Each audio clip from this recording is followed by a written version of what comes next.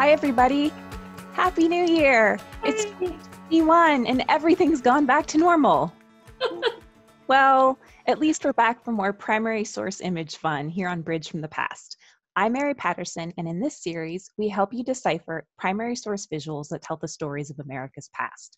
Today, we're looking at an 1871 political cartoon by the artist Thomas Nast.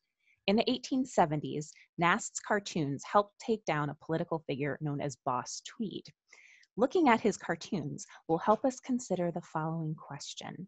What is the role of the press in ensuring a democratic republic, like the United States, is functioning the way that it should? To help me with this question, I've brought back my colleague Liz all the way from Arizona. Hey, Liz. Hi, thanks for having me. I'm excited to talk about this. Of course. Are you ready to take down Boss Tweed? I am, and my favorite thing about this is I don't really know a whole lot about Boss Tweed. This is kind of one of those holes in my history, so I'm excited to learn. All right, well, let's jump in. Here is our image, The Tammany Tiger Loose by Thomas Nast, and this cartoon appeared in the magazine Harper's Weekly on November 11th, 1871.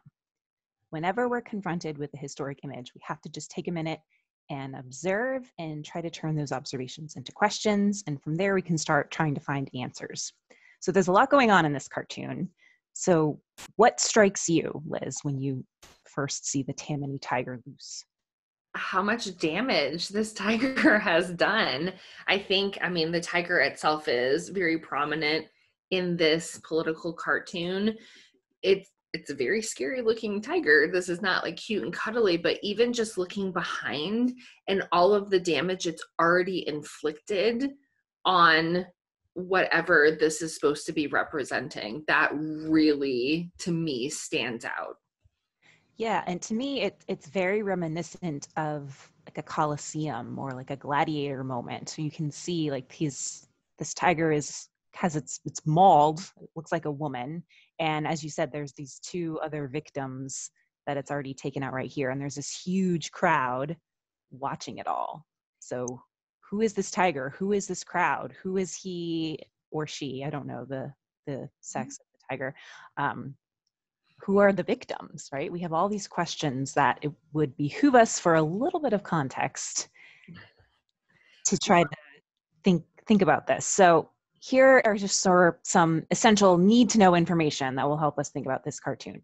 So Boss Tweed, so we said in the beginning, Thomas Nast is attacking someone known as Boss Tweed. And he was a political boss and basically in charge of the Democratic Party in New York City. And his seat of power, or his headquarters, where he and all his crooked politician buddies worked, was Tammany Hall. So the Tammany Tiger starts to make a little bit more sense. And New York City in the 1870s was not really a super nice place. It was extremely crowded. It was very dirty. And Boss Tweed, as a politician, worked to address some of these things, but he was also pretty much a gangster. He was very corrupt in a lot of ways.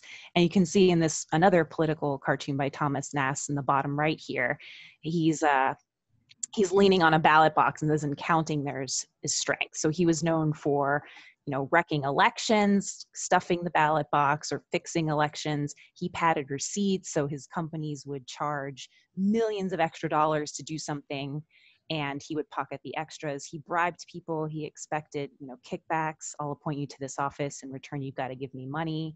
My favorite example of his corruption is that he opened a law office, and he wasn't a lawyer, but he still charged people legal fees. And he was incredibly powerful. He was also incredibly wealthy, right? No one to this day, it's still not known how much money he pocketed because he was basically so good at being a criminal. He's also a rather large figure, as you can see in his actual picture in this political cartoon. So this is the person that Thomas Nast is criticizing in the Tammany Tiger. So with that sort of need to know information, maybe we can start diving into the image a little bit more here. I think it's also one thing to note that this is definitely a time where local politics was bigger than national politics. We very much live in a world now where, there's so much media, so national politics tends to take center stage. But when we're looking at this time, those local politics were the big thing. So this is how people like Boss Tweed got to be as powerful as he was.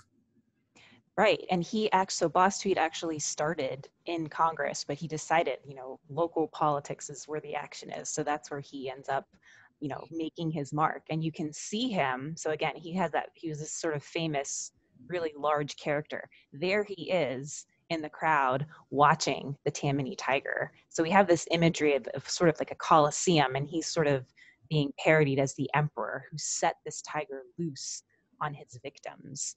And the victims, like this one right here, was carrying something called the ballot, and she was wearing a crown. It's hard to see, but it says Republic, and her sword here is broken as well. So it's almost like what Boss Tweed is doing by being so corrupt. He's attacked the Republic. It's not functioning as it should be.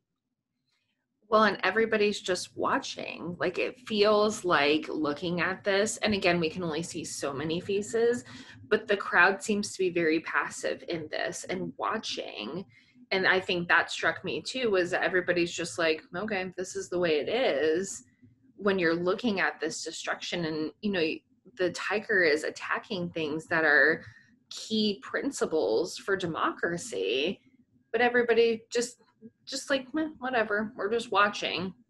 Right. And I think that's another facet of the Boss Tweed story that's so interesting, is that, again, in New York City in the 1870s, he provided a lot of services for immigrants, especially, and a large percentage of the population at the time were Irish or German immigrants who had no jobs, no food, nowhere to go. I mean, the city is so dirty, and Boss Tweed attended to those needs. So he had a lot of supporters, but at the same time, he was also insanely corrupt. He says something along the lines of, I don't care who runs for office as long as I do the appointing, and he's counting the ballots. So he's sort of made a mockery of the founding principles of how a government should work. And his tiger, right, the Tammany Tiger was the mascot of his headquarters. He's looking right at us, right? He's looking at us as the viewer, almost to say, are we next? So what sort of destruction? He's already taken out all the Republic and the idea of the ballot and free elections. What's going to go next?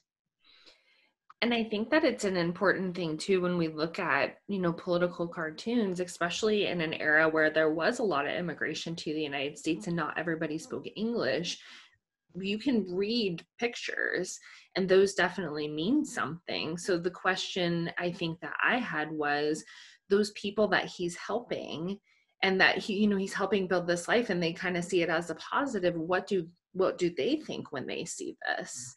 Because Irish Americans, yes, are speaking English, but German Americans aren't. And again, there's this huge wave. My family came over at this time not speaking English. So if you're to see this, if you can't read the words in the newspaper, what kind of reaction is Thomas Nast looking to get from people who maybe can't read the articles in the newspaper? Right, that's a really great point, because there were actual articles and exposés written about Tweed's corruption, but Tweed actually feared the cartoons by Nast the most for that very reason, because no matter what your background, you can look at this picture and figure out he's doing something shady, right? It's pretty clear that there's this menacing tiger. It's killing people. It's mauling people. That's generally a bad thing. And Boss Tweed actually tried to bribe Thomas Nast and the editor at Harper's Weekly to stop with these things, because he feared the reaction. And of course, Nast refused. He refused to bribe that. And his cartoons were actually so famous, and the depiction of Tweed is so famous, that that's ultimately how he's recognized and put in jail for good. So Thomas Nast does in fact take down Boss Tweed. His images helped bring about the end of this man who was certainly really corrupt, but again, at the same time, he did provide a lot of services for the immigrant community, especially in New York City. So again, history is never straightforward. There's always many facets, if you think about facets on a jewel, and historians today can still argue about Boss Tweed and the legacy of political bosses like him. So in closing, I want to take us back to our original question and ask you guys, what do you think What is the role of the press, whether it's a political cartoonist like Thomas Nast, whether it's a reporter, whether it's someone on YouTube today? What's their role in ensuring that a democratic republic is still functioning? We'd love to hear from you guys, and thank you so much for tuning in. If you like this video, be sure to punch that thumbs up button and subscribe to our channel. We put out new Bridge from the Past episodes every other Thursday, and we have a lot of other videos to help you with everything U.S. history and government. We've also just released the prompt for our We the Students essay contest. What is the relationship between equality and justice? Here's the essay prompt and all the information on our website. The top prize wins $7,500, and you can see there's lots of other great prizes for runners-up. So definitely check that out. The deadline is April 15th. So thanks again, everybody. Take care. Happy New Year. Liz, thank you again for helping us take down Boss Tweed. Until next time, everybody, take care. Bye, everybody.